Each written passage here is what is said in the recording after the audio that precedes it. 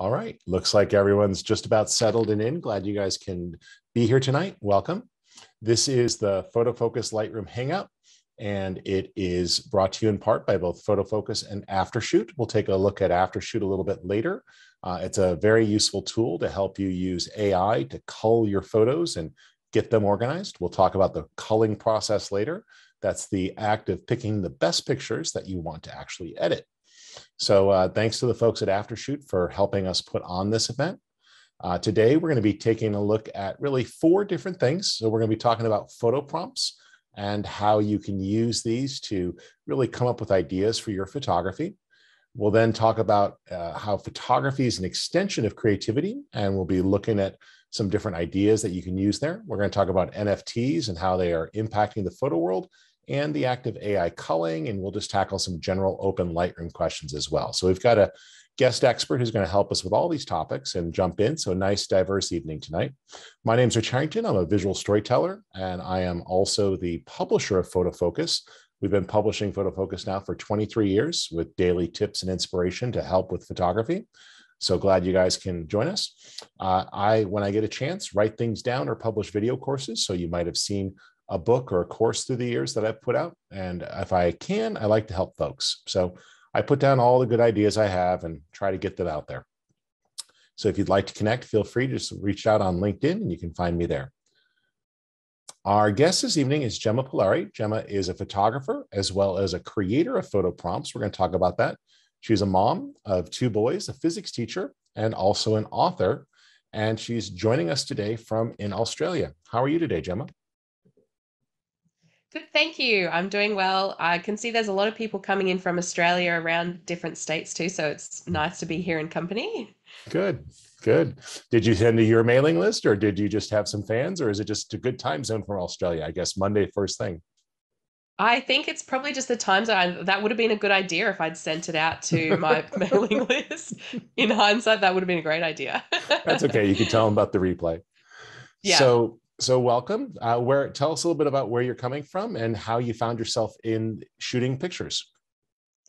Yeah, I've always loved doing photos, and ever since I was little, my grandpa bought me a little compact film camera years and years ago, and that was the first camera I got started on. And when you're taking film photos, you can't take very many before the film runs out. So I have a lot of I had a lot more restraint on my photography in the initial stages. And then yeah, as I started to work part-time jobs and stuff like that, I got a little couple of little compact ones, little Olympus like waterproof ones and stuff like that. And then eventually, when I finished my uni degree, my parents bought for me my first digital SLR, which was a Canon 400D back in 2008. And I was so happy I burst into tears when they bought me the camera. I'd also finished my degree, so then I had more time to actually do things, which was great. So yeah, so I've been shooting for a really long time, and I've gone from forcing my friends and family to let me take photos of them to now, ironically, some of my friends who used to hate me always taking photos of them actually have paid me to take photos of them now, which is a nice change. So That's yeah, so I've been doing it as a side business for a couple of years now, since about 2017 when my 5-year-old was 1 year old then. And yeah, it's kind of gone in a couple of different ways, not just straight shooting into a few different areas. Like I do the prompts now, and I got into web design because I taught myself how to do a website for my own photography business, and then other wedding vendors were very excited to hear that I knew how to do websites. Yep. And so yeah, so that kind of spun out of it as well. So I do a bunch of different stuff. Excellent. Well, let's jump into that first topic, which is prompts. So, I did a little bit of research and I checked out some of your prompts. And for folks who are new to this, a prompt is kind of a posing idea or a recipe to follow for making pictures, because a lot of times we feel stuck or lack confidence when talking to subjects. So how'd you come up with this, and maybe share a few of these with us? Yeah, so I that's exactly how I came up with it, was that that's how I felt when I was starting out. So going from working with people that I knew to people that I didn't know, I really wanted to feel like I had some tricks up my sleeve, I guess. And because sorry, coughing. Because I have a teacher background, we're kind of I think that's sort of my style of thing. I like gathering ideas together and codifying them and, making it into something that's a useful resource. And I started out by just gathering information and brainstorming prompts. And I created like a cut it out, print it out and cut it out and make your own cards set of prompts, which I shared on a Facebook group, and it went like viral for me, which was like 1,000 people were like, "Oh, I love this!" So that was pretty exciting because I'd never had anything go even semi-viral. So Cool. that was just the first thing I did. I had it on my wedding photography website, and it was like download the PDF and cut it out and stuff like that. And yeah, so that's kind of where the idea came from. And then when COVID lockdown started over here in 2020, I wasn't shooting very much anymore, and I'd also just had my second son. And so while I was at home sitting on the couch breastfeeding a lot, I started the blog and turned the PDFs into more of like a structured kind of thing. So yeah, so then I started teaching myself the app design kind of stuff to build the app to go with it, and that's where it's up to now. So the app is almost ready, not quite, but almost ready. So I'm hoping to get that out to people fairly soon, which is going to be exciting. Do you have a But prompt or yeah, a the couple that you can show us a sample of what some of these look like? sure, yeah. So I'll just see how I can share my screen. I'll bring it up on my blog. Um, I really like the prompts for working with families is probably the one that I use it the most with couples as well, weddings and stuff like that. When you've got the free time to do a little bit more of the portrait session, that kind of thing. So what the prompts generally look like, I'll just share my screen now if I can. Should be able to. Let me bring that one up. So this is the most recent one on the blog, which was hug it out. So this is a how I'd sort of write them is a bit of a blurb about how to use it, and they're just things that you can little scenarios you can set up. This one you can ask the kids, sit the kids up next to each other, ask one to give each other the most aggressive hug that they can, and it always looks cute because then they give little smiles and stuff like that. Piggyback pose is kind of a common one that people use for a whole bunch of different situations. You can use it for couples, you can use it for siblings, and it just gets everybody's heads all nicely close together. We don't want when you're piggybacking people, you don't want anybody to be too big or too small. So kind of trying to line everybody up is a good way to do it.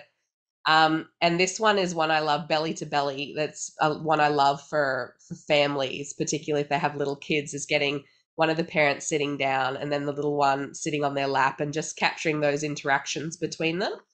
So that's the most recent one on the blog, was about hugging it out. And then at the end, I always give some creative ideas of just something a little bit different. I tend to get as many of the, like, okay, these are all the different ways I can think of to incorporate hugs in a more interesting way first, and then here's some ways you can mix it up sort of at the end. So yeah, so that's what I love to do with little kids particularly. You can do the piggyback pose with couples as well. I love seeing it when they actually get like the bride piggybacking the groom, like, and carrying them around. I love seeing that one. Um, it's just yeah, it's just a really nice. I tried to kind of include some ideas to sort of mix it up, make it a little bit different. Excellent. Excellent. Well, we'll come back to one more of those in a moment. Jemma, why don't we jump into a little bit of Lightroom post-processing? I can do one first if you want to queue up an image, and we could take requests tonight as well, folks. So if you have any particular techniques you're wondering about or things you'd like to see, just put them into the Q&A pod or the chat pod, and we'll tackle some of those. Jemma, do you have some images that you can share in a second too? I can for sure. Yep. Okay, great. Let me just switch it over to Lightroom Classic. And I'm going to show a little bit of color grading. Here's something we did. Actually, one of our behind the scenes hosts, this was a picture of her that we made the other day. And we did this on set. So she's laying against a backdrop with a piece of plastic on top. And then we coated the plastic in Rain-X and then used a mixture of water and glycol to kind of create these bubbles. But what I want to do now is push this a little bit further with the develop. So I want to show you a couple of things we can do to bring it to life. Let's go ahead and just close off the tips there from Lightroom. So first up, one of the things that I want to do is talk about profiles. So profiles are really cool. You're going to find them here in the profile browser, and there's different ones you can choose from. Now, if you open up a raw file, you'll find different ones as a starting point, but these are really fun for quick color grading recipes, and you'll see them organized. And so I'm going to go with one of these here that has more of a blue feel for the water, and then I can adjust the amount. Now, what I don't want to do is turn her skin too far, but I just want to introduce a bluish cast to the highlights. Then I can come down here to the color grading controls and look at shadows, highlights, and midtones. So put a little bit more blue there into the highlights, but then in the midtones, go opposite of blue and still bring out just a little bit of that skin tone. And I'm gonna put a little bit of gold in there. So it just feels like underwater type lighting, which is fun. Then we'll come up here into the overall area for contrast. And I don't want to put a lot of clarity because that's going to really affect the skin. So I'm going to actually go with a little bit of negative clarity here, which creates the softness of the underwater feel. You see how it sort of softens the light in the skin. And actually, same thing, a little bit of negative dehaze. But then I'll go the opposite direction and put the texture back in. So what that's doing there is negative values are actually creating a softening effect, which I like on the skin, but the texture brings back out that foreground water. Now, let's just take advantage of our color controls, and we've got our on image tool. This lets you click right on an area so you can adjust it. So notice how I'm shifting the hue initially for the blue. And then I can come over here to the skin tones, choose saturation, click right on the skin tones, and adjust those independently until it's the right overall feeling. So this on image tool is really useful because you could tweak the hue, the saturation, or the luminosity, and notice how easy it is to just dial in the different areas until it feels right. Now I'll just share with you one of my favorite tips for sharpening, and I'll go down to detail here. First up, take this and place it on an area that you care about so you can see what's happening. Then I'll hold on the Alt or Option key, and this lets me really see what's being adjusted. So I can now adjust the amount and the detail. And again, just holding down Alt or Option lets you really see that change as you're sharpening. There we go. And we'll just come down here to Effects and put a very gentle darkening of the edge with a heavier feather. Now, one of the things I like to point out is you do have these great comparisons here. So this lets you put a before and after side by side. And you can see how we just leaned into the feeling there of being underwater, just adjusting the color slightly and a little bit of negative values just creates that softness of diffused light that I was going for a shot that's meant to look like it's actually underwater. So I hope that's just a fun little portrait idea there, guys. This was done obviously not underwater, but just a nice controlled situation and a lot of fun to make. Cool. Jemma, how about I toss over to you to edit a picture or two, and then we'll take a look at maybe another prompt. Okay, cool. So I'll just get my screen shared again. And if you guys have any questions for us or any requests of types of images you'd like to see edited, feel free to let us know. This one I've got here is one I set up in my house as a studio. So you can see my ukulele on the wall at the back there, and the room going into my laundry there. So this I set up as a little mini studio in my kitchen. So I'll just show you guys what the setup was. You might have seen this article already where I showed the setup, but I'll see if I took a photo in this setup here. All right, this one gives a bit more of an overview. So I had the light stands with the backdrop on it. This was one of my Easter setups. And this was super easy to set up. It probably took about half an hour to get everything in place. And if you didn't have kids pulling at it and you didn't have to stop them like trying to move everything, it would take you even less time than that. But they were trying to quote unquote help, and so it took me about half an hour.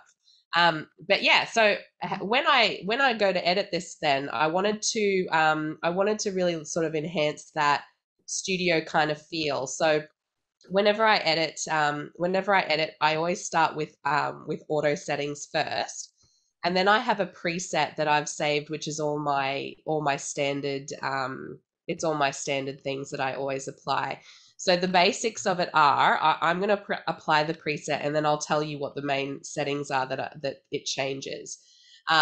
So in my many, many, many presets here, we've got the main things that it's changing is that it's dropping the highlights. So I can't remember when I learned about dropping the highlights down all the way, but at some point over the last many years, I learned that someone told me that dropping the highlights all the way down is the best way to bring out the detail. Rich, is that something that you do a bit of as well? I tend to push highlights and whites a little bit opposite of each other, and blacks and shadows the same way. But yeah, you can use quite a bit with Yeah. highlight recovery. Yeah. And I've always found ever since I started using a digital SLR that dropping the highlights works well. It doesn't work as well on a JPEG, and that's when I didn't shoot in RAW. It is something that helps when you shoot in RAW. Shooting in RAW was something that I didn't do for the first very many years of using a camera, which is very distressing now in hindsight that I have a whole bunch of JPEGs that I can't ever edit to make them look better than they could have been. Dropping the blacks is the other thing that I always do because I really like that kind of like high contrast, um, real color, but it's a bit more kind of punchy. I don't like low contrast so much. The other things it does in this preset is that it does a few adjustments in the color grading, and on Lightroom Classic, you can see that a little bit easier. So I won't worry about going into that there. But it's just really minor stuff in the shadows. So it's basically like lifting the shadows into a more of a warm color kind of range. So to do that in Lightroom, I'm using Lightroom here rather than Lightroom Classic. The color grader underneath the color mixer is really useful. So you can control all of the shadows, the highlights, and the midtones separately in terms of their color contrast and their color temperature, which I really like. So the next thing I do then for this image is to crop it. So I wanted to have it as a square, so that's easy. But what I wanted to show is just how to take out some of these little creases in the background and just make that background look a little bit more uniform. So when you've got a backdrop, if you can get it perfectly flat and straight, that is awesome. If you have small people helping you, it's less possible. So I always try to get it as good as I can in camera, but I'm not too worried about taking stuff out afterwards because it does make life a little bit easier, especially if you're photographing newborns and stuff like that. Like sometimes it's not really worth disturbing a newborn to get a little dot of muck off their face when you can easily take it out in post. So try to get it as good as you can, and then I'm using the healing brush just to take out that crease there. This one here is less obvious, but I take it out as well. And then when you zoom back out again, then you can see. Hang on, let me try and zoom back out without actually adjusting anything. There we go. It's looking much more smooth in those backgrounds there. The other thing I think that I would do here is just to, on this side here, because of how my flashes were set up, it's a little bit darker on this side. So I'm going to use one of the gradients. The new masking things in Lightroom are really cool. You can select just the subject, select the sky, and then these are all a little bit more finer grain control than they used to be. So they've carried those changes from Lightroom into Lightroom Classic too. So the new masking tools in Lightroom Classic are also a little bit better than they used to be. So I'm just going to adjust that very slightly just to make it a little bit even. And that's about all I'm going to do with that image. Very nice. Very nice. I'm going to show you guys working with a landscape type photo now really quick.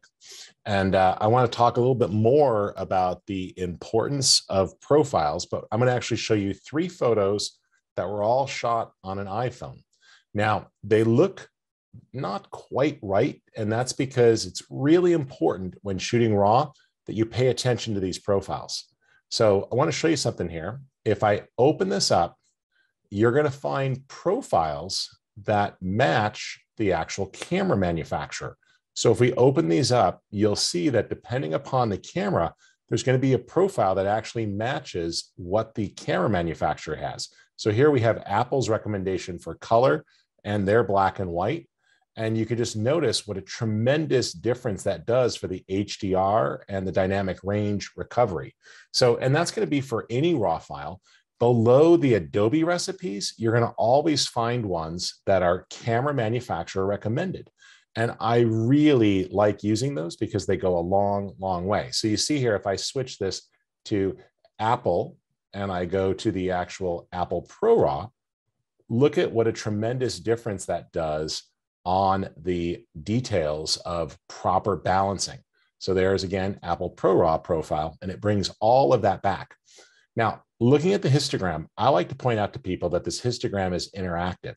So you can play with and start to recover. So like Jemma was talking about, I'm going to really recover those highlights, but in this case, bump up the midtones next to it a little. And that lets us recover things nicely. I can bring over my shadows, but then go into the blacks and bring them back down. So it's just nice that that's all interactive. Similarly, Tone Curve also has an on image adjustment tool. So this lets you come right into the image itself and start to pull up or down. So you can go to a different area and really massage.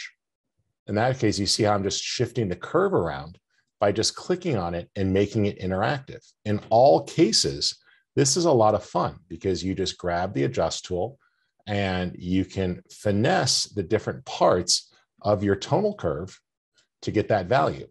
And then if you go into the color tool here, this lets you select luminance. And for example, I could target the night sky, darkening or brightening it.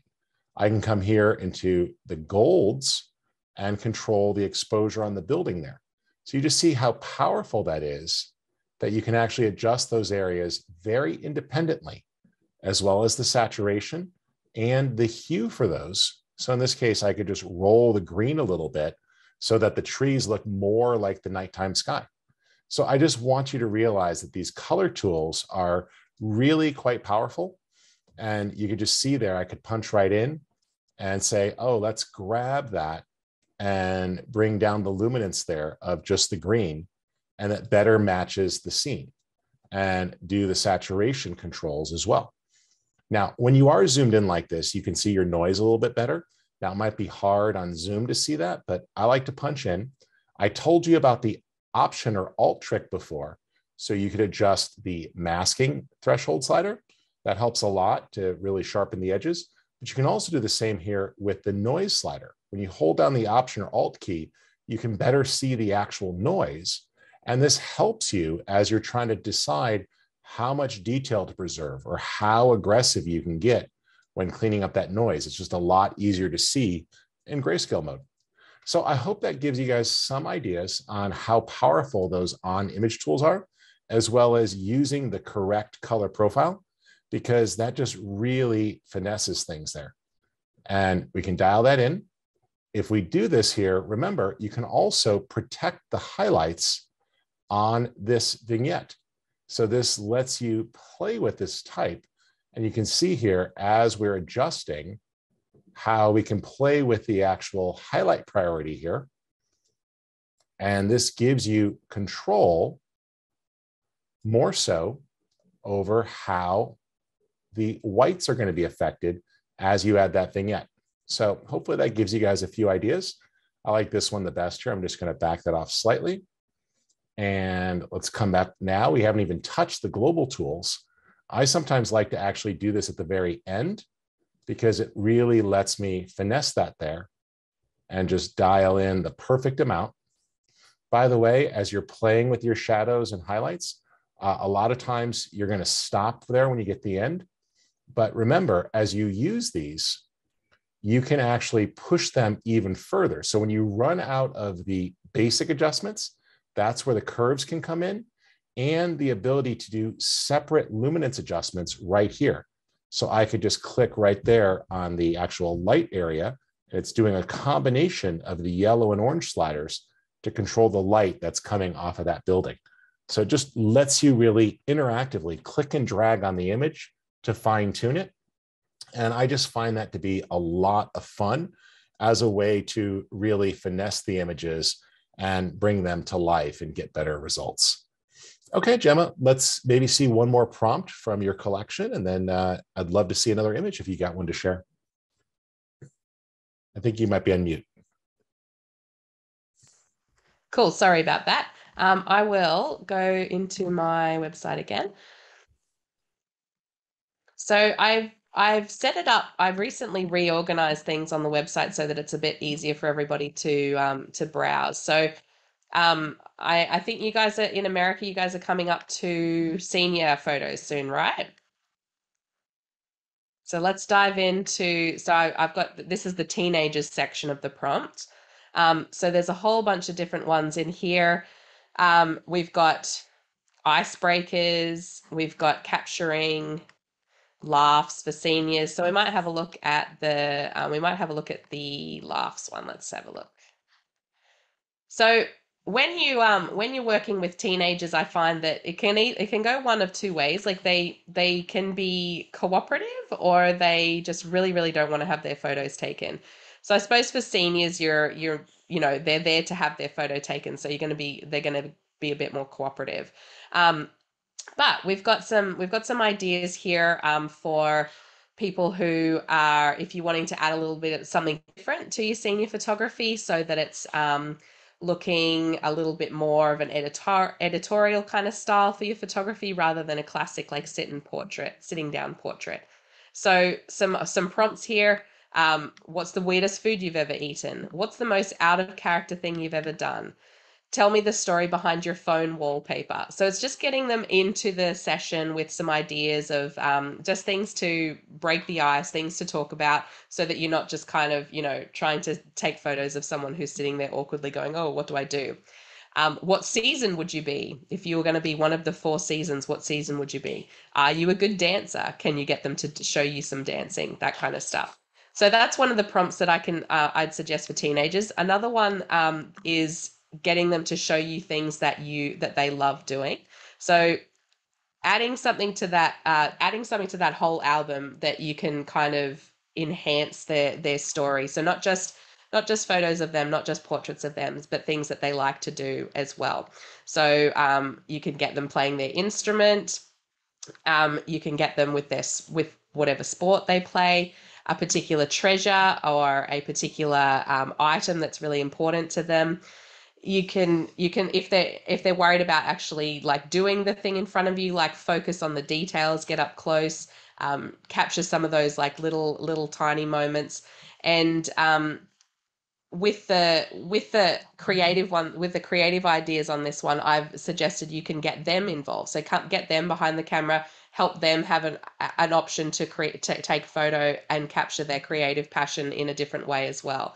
So there's all kinds of different techniques on my blog to just fill out something rather than just the classic portrait. Not to say that a classic portrait isn't important or isn't a key part of it, but after you've taken the portrait and you're going, okay, well, we've done that, we've got that in the bag, what else can we add to this to sort of like round out the whole picture? That's how I've kind of aimed to, that's what I've kind of aimed to communicate. Very cool. Very cool. Do you have another picture you'd like to share for developing? Sure, I can, I'll pull that up now. I'll stop share for a minute while I just find one. While you're getting that queued up, I'll take just a moment to show people a little bit about AfterShoot. And then if you're ready after that, we can Yeah, jump right over to you. So sounds good. let me make sure I'm sharing the right one here. It's always fun to get the right windows shared when you're bouncing around in Zoom. So give me 1 second and I'll make sure I do the same thing. There we go. All right, so thanks to the folks at AfterShoot for helping sponsor tonight. If you guys have not had a chance to try AfterShoot out, I would really suggest you check it out. It's a very cool tool. There's both a free and a paid version. And what it's able to do is analyze your images and make recommendations as to which ones are best. Now, you still are going to be involved in this, but it uses multiple criteria and tests to help identify your best photos. And this is the process of culling. And I know as a photographer, it's really easy to spend so much time obsessing and zooming in and checking sharpness and second guessing yourself. So AfterShoot can really help you with this part. So it really speeds it up. So what it does is anytime that AfterShoot sees more than one image that's similar, it can actually put those into a group together and join them. And so it then goes in and picks the best one or two, depending upon the settings you put, per group and identifies them. So let me show you what that can actually do really quick. And then we'll come back to Jemma. So give me 1 second to just bring it live here. And I'll bring this across. There we go. So with AfterShoot, let me just take this live. So what you do is quite simple. You add a folder of images and just grab any folder you want to process. And you can do this before you bring it into Lightroom or after, it's fine. Select the shoot that you want to process. I'm going to go here and do this session, and I'll just hit import. It will start to immediately load them and analyze. And so this puts them in. Then what we do is we click start culling. Now, you tell it what you want to do. So it can add color labels for selected, highlights, duplicates. You can see it starts to identify the different ones. It's up to you. If you want, in my case, I'm just going to make both closed eyes and blurred red. And that's fine. And I'm going to go with green for selects. And then you have star ratings. And so it can apply stars of which ones it thinks are best. Selects are the 5-star, and highlights are actually a subset of those. It uses 4 stars. And if you want keywords added, it can actually put keywords right into the file for things like blurred or duplicate or closed eye. When you click next, you now decide what you want. So this lets you choose how it's going to group. So as you go to the right, this is controlling the amount of blur. So shallow depth of field is okay, pretty tack sharp, or really in focus. Then if we decide to group duplicates, you can decide how many groups it makes. So as you move to the right, it's going to put more photos per set. And extreme can actually ignore any sort of time, but strict is usually pretty good here. Then you decide how many you want. And so this is the top 20%, top 10%, and then the number of highlights. Once you're all set, you just click start culling and it will begin to analyze. Now, if you are not doing other things in the background, you can actually kick up the speed there to use the maximum amount of system resources. And what it starts to do is an analysis of those photos. Now, you can queue up more than one job, but it'll just process these. And when it's all done, it'll vary depending upon time. It can actually find all of those and then let you know which ones are best. So if you don't like the cull, you can restart it. And the second time through, it goes much faster because it's already done the analysis. And so you could just apply different rules. So you can see here, it's just about done. And what it's doing is it's identifying, for example, I had 3 pictures that it felt were blurry. So in this case, we just didn't nail the focus. And then here's another ones where it identified that the eyes were closed. So we can narrow that down. And here we have people with their eyes closed, not good expressions. And we can go through and it will start to pull them all together. So let's go ahead and just close this. There we go. And you see it starts to narrow it down. So in this case, it was able to identify within. Now, if I want to be more aggressive, I could say, you know what, go ahead and put more duplicates together. In this case, it's not going to matter if there's as much changes. It'll be a little bit more aggressive in combining. And when I start the cull, it will start it back over. And that's going to get the total number of sets down, and it'll analyze here. There we go. And so you can see any place where it puts a number, that's where it's indicating that there was alternates. So here it felt that that was the best. And you can see all the faces. Punch right in if you want to check focus on them, any of that nature. You can see the best of the best. And as it makes its way through, easily go to the next photo, same thing. And so as you step through, it's going to identify the best picture from each pose and find those for you. Then once you're all set, all you have to do is decide what you want to export. But in this case, I was able to go from about 140 photos down to the best 43. When I click export, then there's a one-click handoff to any one of these tools. Or if you've already imported them into Lightroom, all you have to do is select your images, come up here, save your project, and then save the XMP files. I'll just rewrite the XMPs and they update. Now I can go back to Lightroom, find those actual pictures that I imported. Let's just go into the library here. And I can just reload those XMPs. So I'll just come on in. Let's just go into the actual folder. There we go. 155 pictures.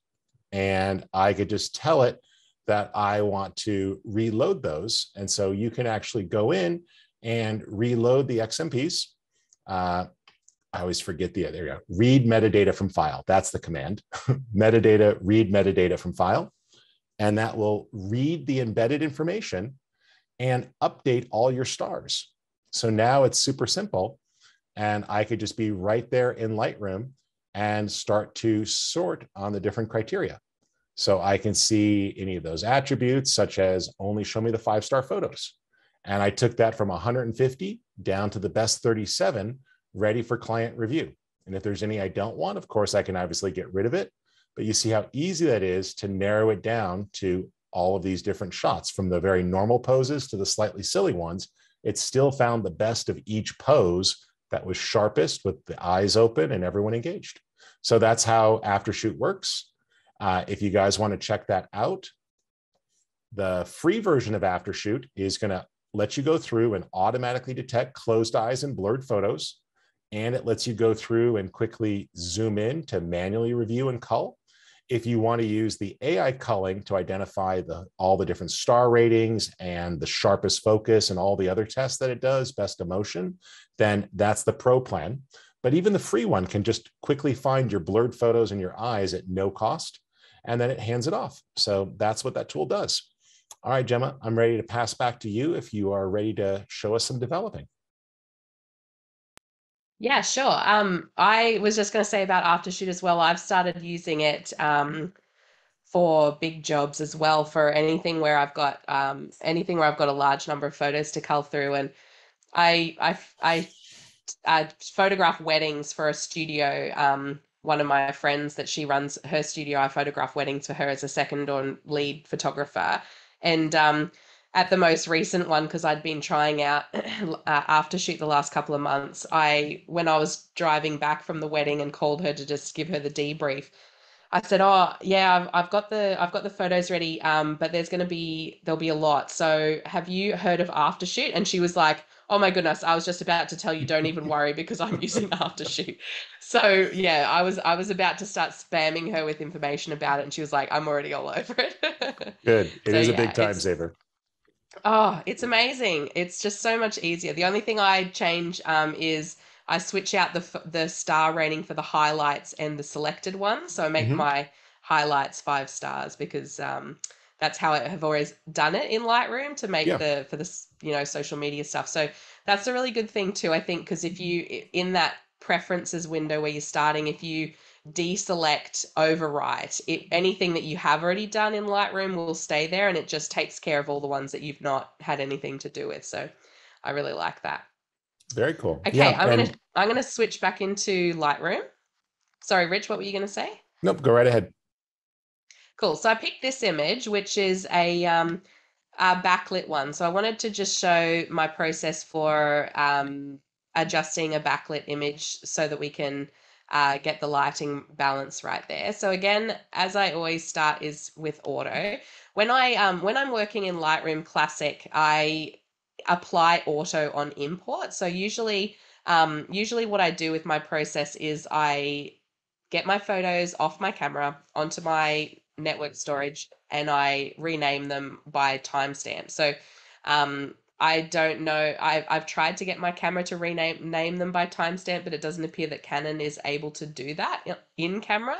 So I use a tool just to rename them all as they get imported, and I store them on my NAS.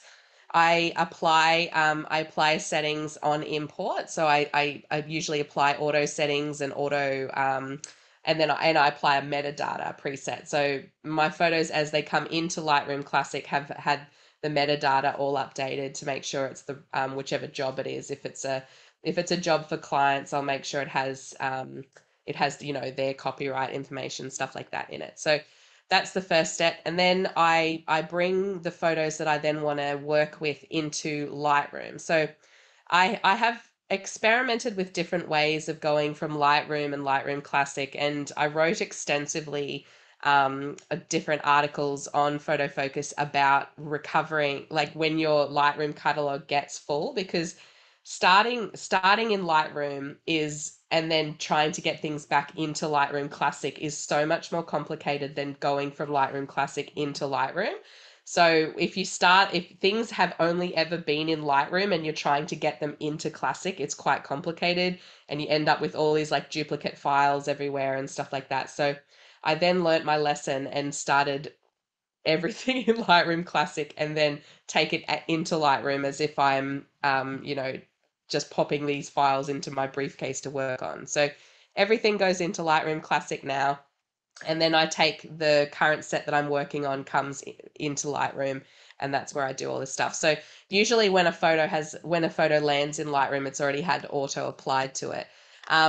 Again, I'm going to use the same preset, and that's going to do a fair bit, but I still think that this backlighting needs a little bit extra work. So again, what I've done with that preset is the main things are dropping the highlights, dropping the blacks. I then make some changes into, it also does some things with dehaze and clarity. So it always ups the clarity and the dehaze slightly. And you can see that that's made a bit of a difference. But in this area here, this is my son on his first day of school.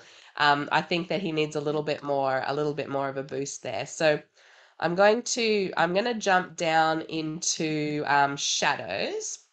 But rather than raising the shadows universally, I think what I'll do for this image is I'd like to just focus on his face. So going into the masking areas, the selecting subject tool that's now in Lightroom works really, really well. So it just takes us a couple of seconds. It detects the subject, and then it's going to mask just that area of the actual image.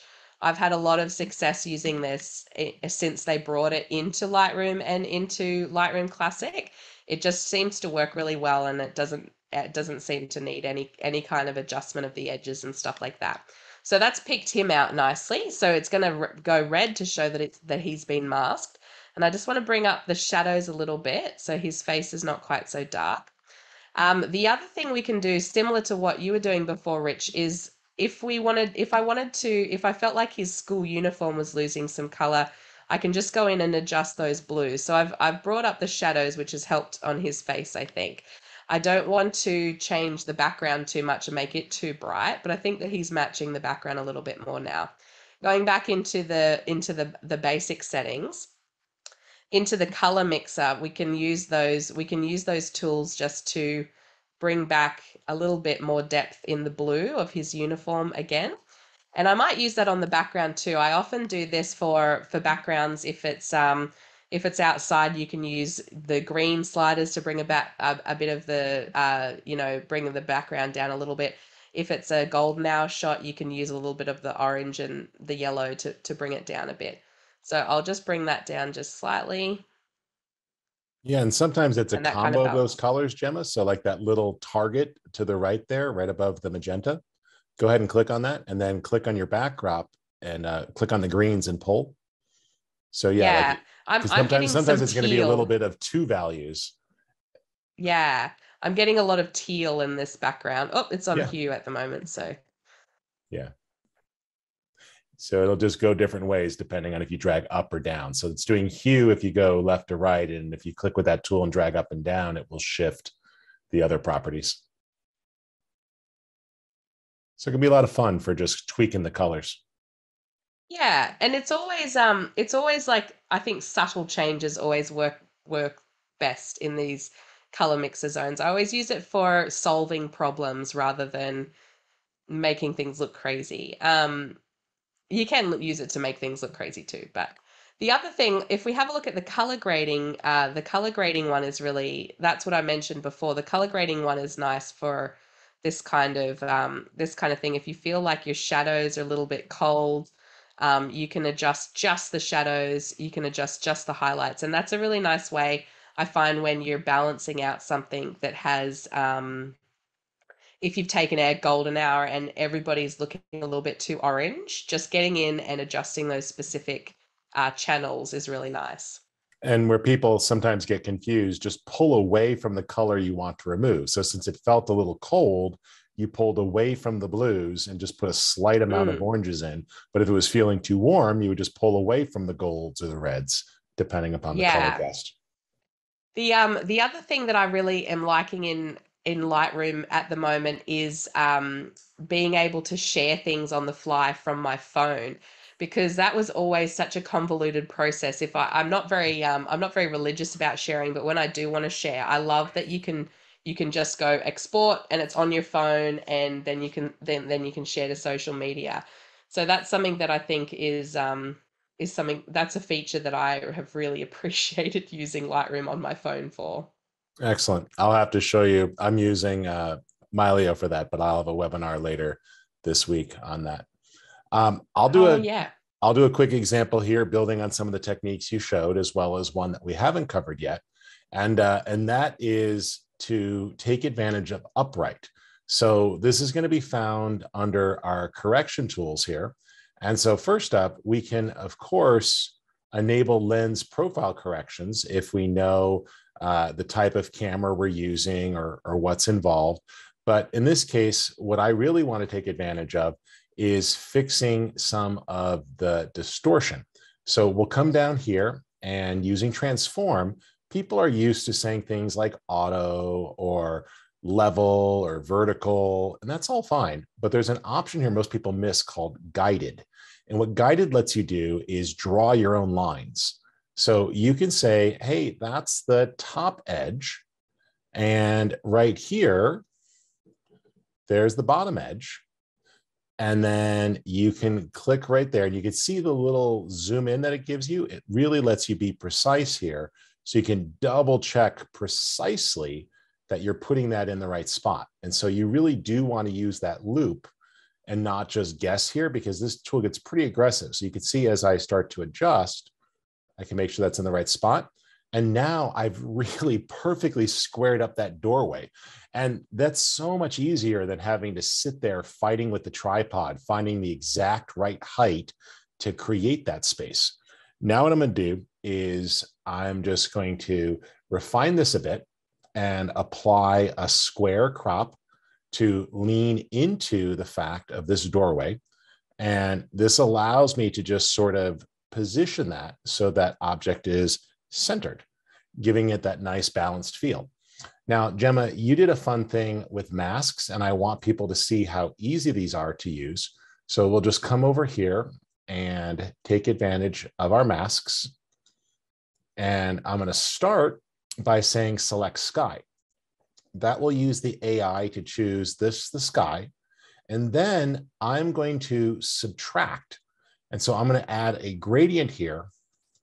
and subtract with the gradient from the sky. And so this lets you create a nice transition zone. So here I have the sky selected with a gentle grad going down. And so if I darken that there, you see how I could darken the top of the sky more than the bottom of the sky. And these are live effects. So you can actually just come in and finesse that, move the midpoint around, and it just creates a really nice variable ND type there, where we're just getting a nice graduate from top to bottom, a gradiated filter there. And we could then put a little bit of extra color into that. So looking at that, I'll say that's good. Let's get a little touch of clarity and pop the white point on the clouds while recovering the shadows. And that really creates the dynamic range there so that the clouds are popping and they're not getting darker. And then a little touch of color. Then similarly, we can create another new mask, but this time what I'm going to do is take this mask and duplicate it, but then invert it. And so you can actually start to flip-flop these. So you can see that you can start to invert. So there I've reversed the gradient and I'm going to invert the sky. And so now it's selecting inside of this area. So it's selected the bottom here. And so look at how I could finesse the bottom of the frame to really control that. And by using the shadows and highlight sliders, I could literally relight this. And I'm going to put a lot of texture in there to bring out the wood and the water surface. So that ability to take masks and then start flipping them around is really quite powerful, because you can really do some cool things. And you still have your HSL color tools. So I can click here and just finesse that there to globally tweak it. So I'm really impressed with what we can do with those masks and those correction tools. I think that you can see there that they're quite powerful, and they really let you take control over your photo and what you're correcting or not correcting. That ability to go in and duplicate or subtract from one or flip parts of it lets you get that perfect mask. And so I like to sometimes create a soft blend from top to bottom, then flip everything, and you see how it seamlessly blends back together. But it just totally let me take control over what was some pretty harsh, flat, boring light in the middle of the day. And now I've got the types of shadows and dynamic range that I want that gives me more control. All right, Jemma, back to you. And you also brought up NFTs earlier. Do you want to tell us a little bit about what you're thinking there and some of the opportunities that they lead for photographers? Yeah, sure. I love what you just did with that, with the double masking. I think that's a really cool technique. And the transform, like that, when I discovered that tool, it literally transformed my life. Yes, it lets But you, if you have these perfectionist tendencies, to get perfect oh, composition and not have to worry about yeah. lens issues, or I was a little high, I Oh, was a little low. Not that we're sloppy so when we good. shoot, but sometimes you could sit there and miss the moment tweaking your Yeah. tripod for 20 minutes, or you can get it close and then perfect later. Yeah.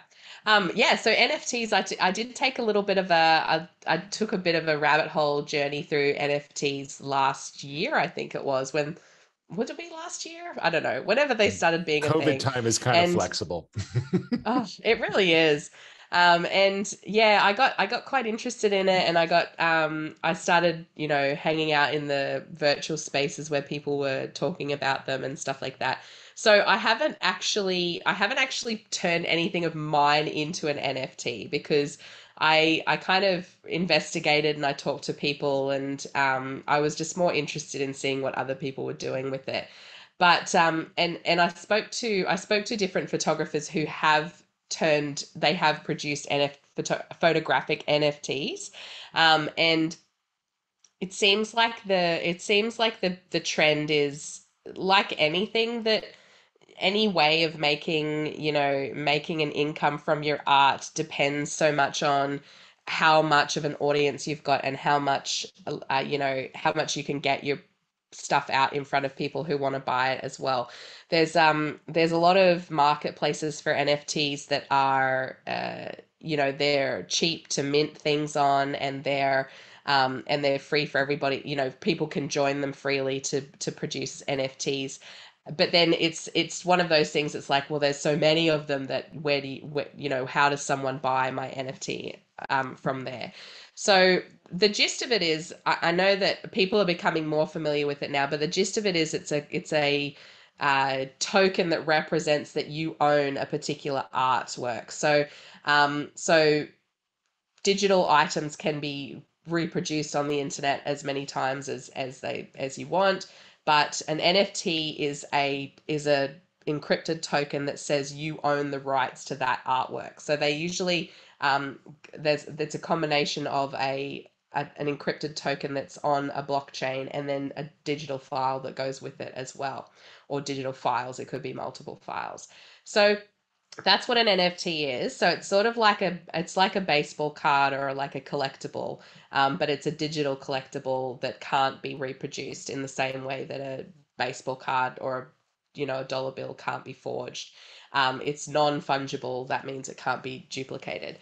So it's a similar kind of thing to Bitcoins, and it's built on that same kind of technology where it's digital. It's a digital thing.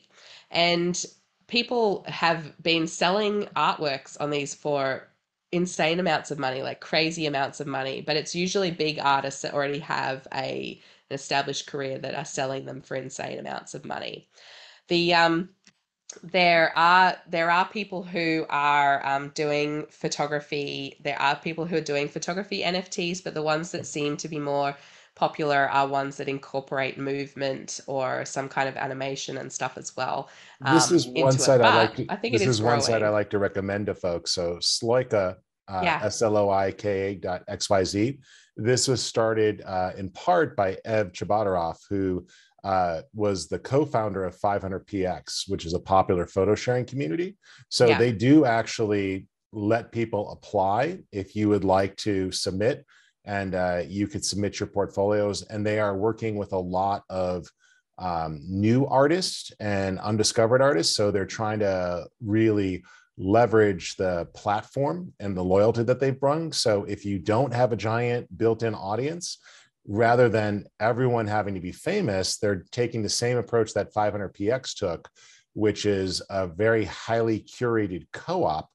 And this is a great way to learn and both see a lot of photographers that are succeeding in NFTs, and they're really focusing on quality photography, much like how 500px did. So here, a lot of less famous photographers still succeeding at NFTs. Yeah, and I think that that's the kind of projects that we're going to see coming out more now with it, with people are going to start using it more, and it's going to be something that sticks around, and it's just going to be a matter of time before those kind of it becomes a more well-established way of sharing your work. And I think that probably I think at this stage, like being aware of what it is and knowing how it kind of works is important if you're an artist working in the space, and if you're someone who is producing your photography as artwork. um for me, and for people who are photographing family clients and business clients and weddings and stuff like that, I don't see it as much as being relevant. But I guess it's just going to be how it's going to be a thing that evolves. And for those kind of photographers that do that kind of more artistic style, I think it is something that people are going to need to become abreast of more. Well, the thing that I found really interesting, I had a chance to go to this year's Consumer Electronics Show, and I look at a lot to do with NFTs of being like all things. There's going to be people that when they order prints want to know that they're getting one or a number of a small edition. That sometimes that's important to some Mm. folks who are buying. To other folks, they don't care. And so there's really an open marketplace there, and there's NFTs to support it. The part that was fascinating to me at this year's Consumer Electronics Show was I went to booths like Samsung's, and they had the most amazing screens that hanging on a wall. And so they'd have these screens that could rotate right on the wall from horizontal to vertical. And it looks like a painting. Then with the push of the Yeah, that's button, so cool. it's a television. And they actually Yeah. had non-glossy, super high-res screens that were like 200 ppi screens, like the same resolution of what you'd be printing at if you were printing on the wall. And so I'm looking at these things that are photographic prints that I couldn't tell were photographic prints. I walked right up, Yeah. I zoomed in, and then with the push of a button, it's live television or your computer monitor. And so we're going to see more and more of this. There was also projections of short throw projectors that get put like right on the base of a wall to put artwork up. And so I think what we're going to see is people will be changing out the photographs in their homes based on season more. There's lots of flexibility. And so there are some opportunities for photographers. Like all things, there's gimmicks and there's, giant things. But I think the idea with NFTs, at least part of it, is that a photographer should be getting credit for their work and have a little bit more control over the sale. Well, Jemma, we're coming up on the end. Can you tell people where they can find your website and a little bit more about the prompts that you offered as well? I think you have a bundle there that people can get a few of these to get started for free, right? Yeah, so it's all free at the moment. I've just put it into the chat, the URL there. I think, yeah, those TV screens, I know we're going to finish up, but those TV screens, I was looking at them the other day. They are amazing. And I think, yeah, that's the really exciting part, is that it does give opportunity for flow on uh income as well. Like you don't just sell an item and it is sold. You can have that item continue to produce income for you every time it's on sold. So that's really exciting too, because if another collector buys it, the original artist keeps getting credit for it, which is really exciting. Very So nice. yeah, at the moment, you can get discounted early access to my app if you sign up for my email list. It's not yet released, but if you sign up, you'll be the first to know about it. At the moment, all the stuff that's on the blog is free, and and when the app comes out, you can get discounted early access. But yeah, I would love to see you on there, and would love to see any photos that you create using the prompts. I love to see that. And I often feature different photographers on the blog, and link back to your website so that you can, see them up in the different place in the world too.